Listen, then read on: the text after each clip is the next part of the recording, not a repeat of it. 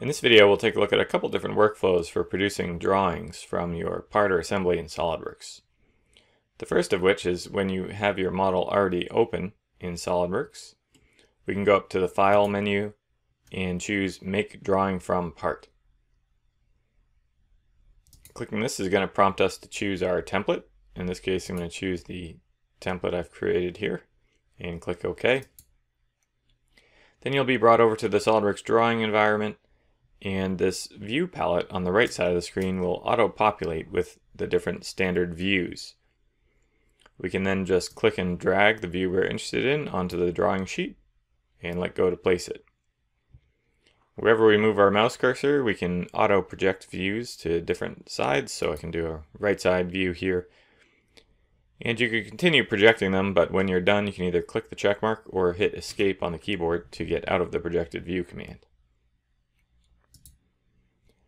So that's a workflow when you already have the part model open. Let's take a look at how you could create a drawing from scratch. So from a blank screen in SOLIDWORKS, you could click the New Document icon and choose a drawing template. This will create a blank drawing for us. Then I'll click OK.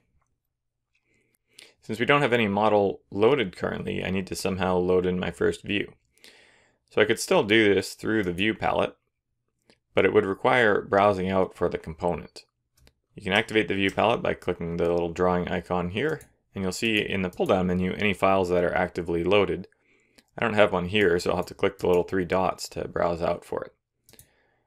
Then once I select that part, it will load in with the additional views, and then we can proceed like as before. If these views ever go out of date, you may just need to click the refresh button to update them. So again, as before, I can drag in and place my views. Let's take a look at an alternate way. I'm going to go ahead and delete these views. And the other tool we could have used is the Model View tool. This is used often when you don't have an initial drawing view. So if we click on Model View, it'll show me any parts that are currently loaded in SOLIDWORKS.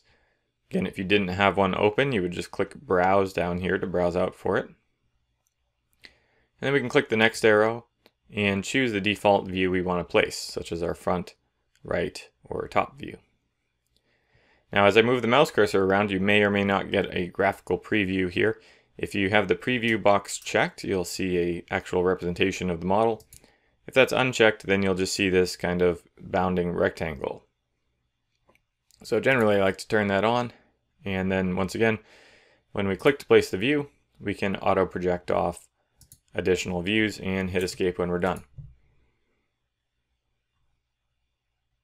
The last method I wanted to show is if you are expecting to want to place a front, top, and right view, you can do that in one swoop using the standard 3 view option.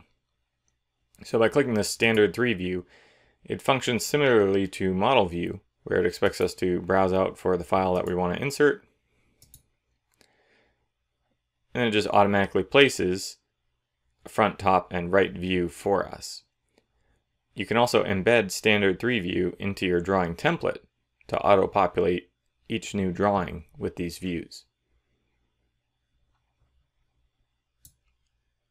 It's important to note that another useful function of the Model View tool is that you can use it to insert additional models onto the drawing. For instance, if I want to have a representation of the assembly that this part is used in, I can use the Model View tool and browse out for the subassembly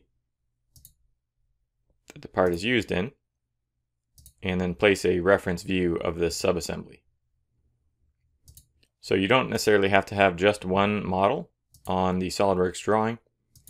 You can have multiple different models that may represent things like tools or fixtures, or the assembled state of the model. Hopefully this video was helpful, and stay tuned for more drawings tips.